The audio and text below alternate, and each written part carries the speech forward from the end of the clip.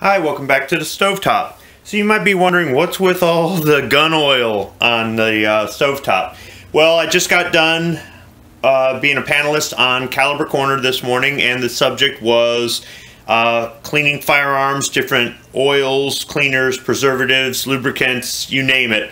Because it's a very controversial subject in the firearms community. There are certain people that swear by one oil over another, or some people never clean their guns, some people always clean their guns. It's always a big debate. You wouldn't think that would be something that people would argue over, but they do. And I decided to bring some of my gun oils up from my reload bench in order to have them ready to be able to talk about during the show, but I didn't need to do that. So I figured, well, they're already up here. Why not put them up on the stovetop for this Pop-Tart review? So here they are. This is just an example of some of the different cleaners, preservatives, and lubricants that I use when I clean my firearms. So this morning while I'm having my coffee, I thought I would go ahead and unbox and review the limited edition Pop-Tarts Red, White, and Blueberry.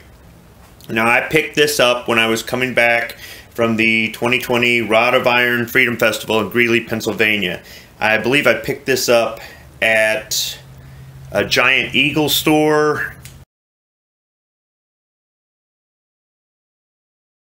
Whenever I head out that way, I'm always bringing back Tasty Cakes and Yingling.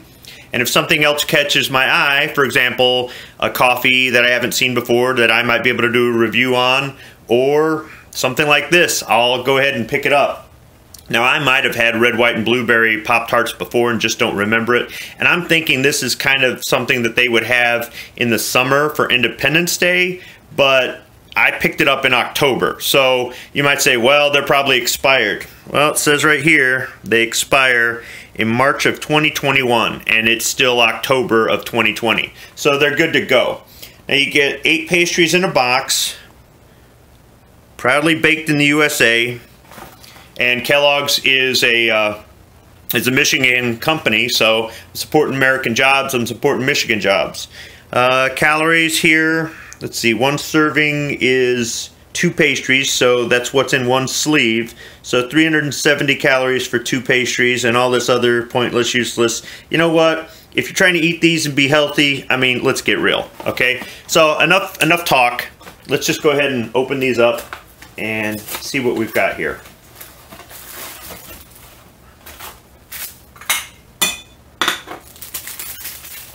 Go ahead and open up the sleeve. Look at that. The breading is a pink color, magenta perhaps, and the frosting is white with red and blue sprinkles in it, very small sprinkles in it. So you've got your red breading with your white frosting and red and blue sprinkles. I think they should have just gone with strictly blue sprinkles if they wanted to do red, white, and blue, or maybe a blue streak down the middle or something like that. So what I'm going to do is I'm going to eat one cold and I'm going to heat up one in the toaster. I'll be right back. The coffee I'm having this morning is the Giant store brand Hawaiian blend. I've already done a review on this coffee and I'll include a link to that.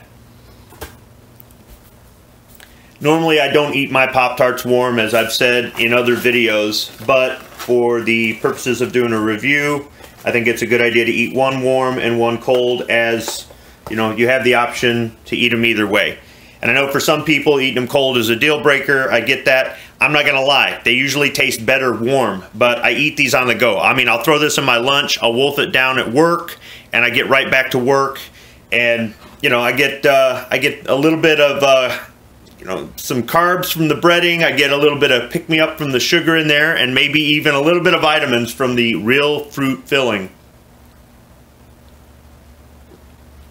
Alright, let me go get the Pop-Tart out of the toaster here. Okay, right out of the toaster. Now, I might have had it in there a little bit too long because I've got a couple brown streaks on the white frosting here. You know, and that's another thing too. When I want to eat now.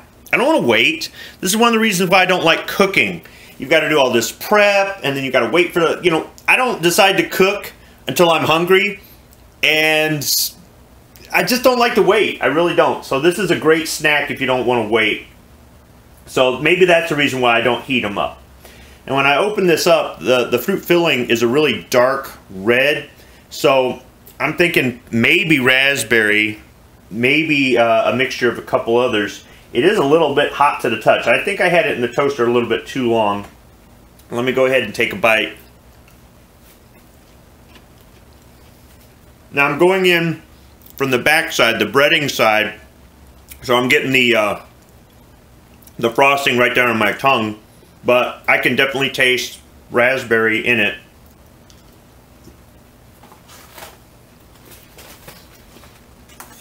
Let's see on the ingredients if it says. I gotta find it in English because there's lots of Spanish writing on here.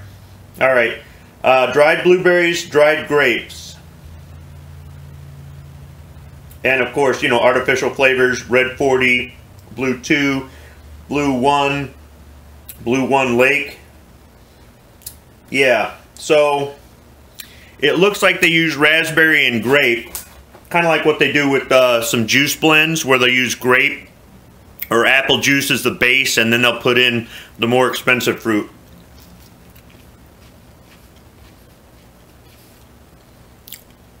Now if I hadn't read the ingredients, I might not pick the grape out of this, but now that I have, yeah, I can taste that. You've got the raspberry, but there's almost like grape jelly.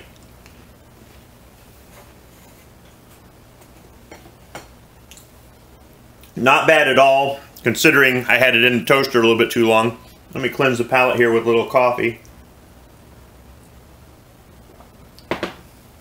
I'll go ahead and have it cold. Once again, frosting side down.